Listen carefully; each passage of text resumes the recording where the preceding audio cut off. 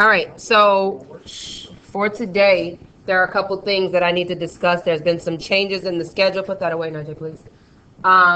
So today we are going to complete the project. That is the question area of your project where we're at the very end.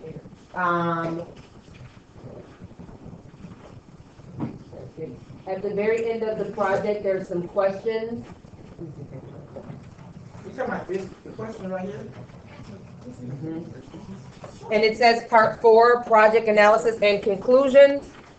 In class today, you're going to be answering these questions. There's 5 questions that you're going to answer, and then you're going to be turning this project in class today. So you'll get about 20 minutes to 25 minutes to work on this and then turn this in. The other half of class is what we're going to be doing and what I'm discussing right now. Prior to this week, I said we were going to have a test this Thursday on weather and climate, remember? Yeah. That is canceled. Only because our schedule has changed in regards to your midterm.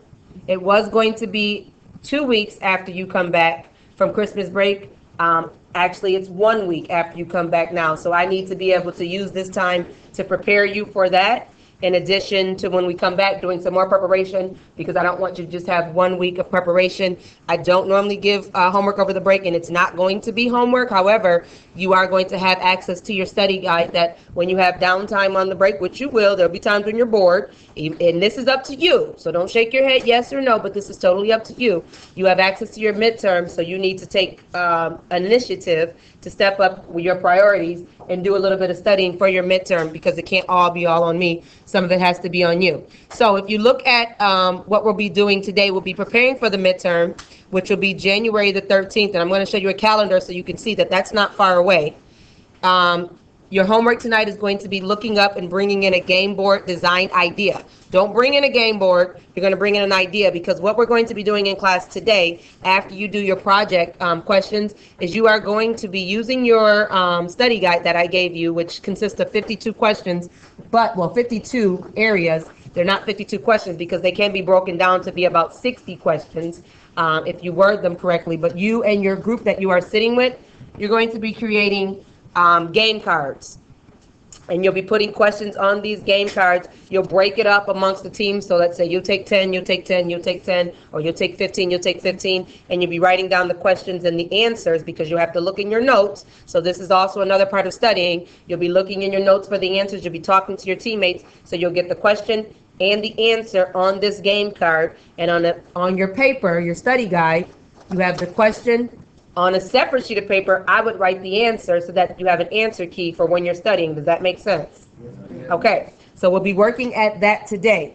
In coming up with the game board design, when you go home, you're going to look on Pinterest or Google, look up some things to kind of look at some games that you like. How are those games designed? So when you come back with your group on tomorrow, you are going to be talking over what design is the best, deciding what design is the best, and then designing that game board. I will be bringing in boards for you to use for that matter, but you'll be designing a game board from there using your pieces, and we'll come up with some pieces so that we can play the games and switch them up, so we can play the games throughout this week, and we can play the games when you come back, so that you are prepared for your midterm.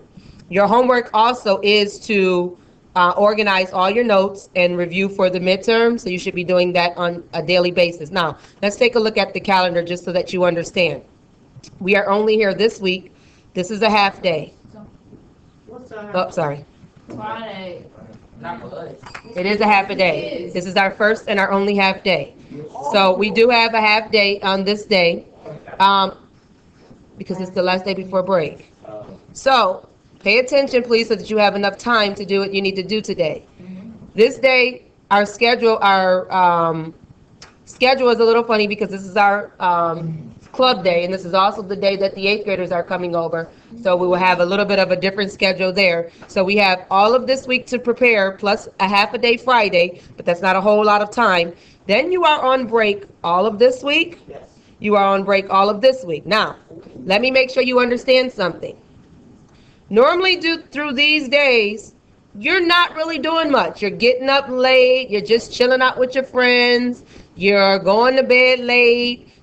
These are times when you need to be taking 5 to 10 questions, just kind of looking them over. I'm not asking you to do anything on this day. And again, this is totally up to you. I'm just giving you a suggestion of what a model student, someone that wants to pass their class and get an A, would do.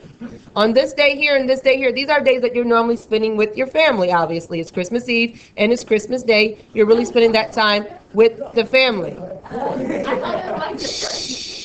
On these days here, you're now at the age where you're not getting baby dolls and doll houses and things of that nature, where you're not putting things together and waking up early so you can play with your dolls and play with your action figures and your race car sets. So on these days, after you've gotten up past 2 o'clock in the afternoon, you should be pulling out 10 questions, something like that, and kind of studying.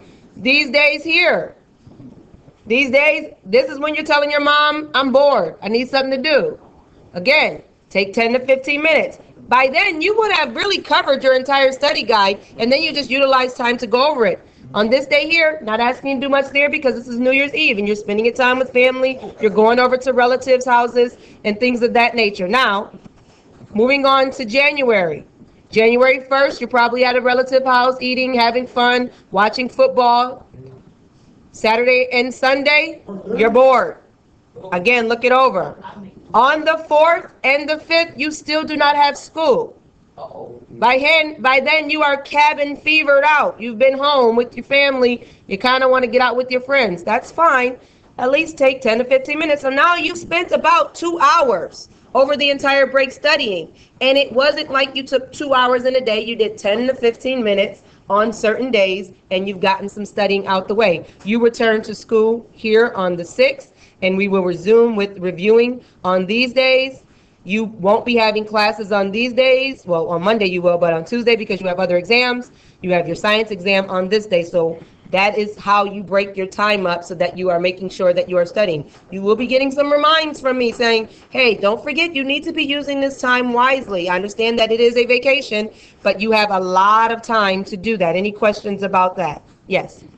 Why would we on break and y'all be wanting us to do like work? I don't normally give you work over a break, you know that. However, since the schedule has moved up, it was scheduled for this week, which meant that we came back, we would have this week to review and a little bit of this week. Since it's moved up, you have to utilize that time. Same thing when I'm in college.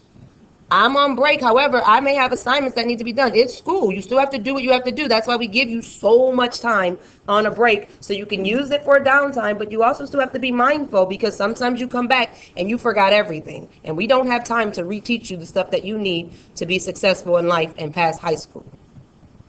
So it is in the mindset that you are now young adults and you must do that. When I'm on break, I still have to prepare for when we come back. It's your job. All right.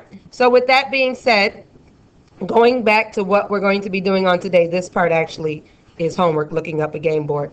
So we're going to go ahead and get started. You have 25 minutes to go ahead and work on your questions on your project. After that time, I will then stop you and we'll start working on the midterms review.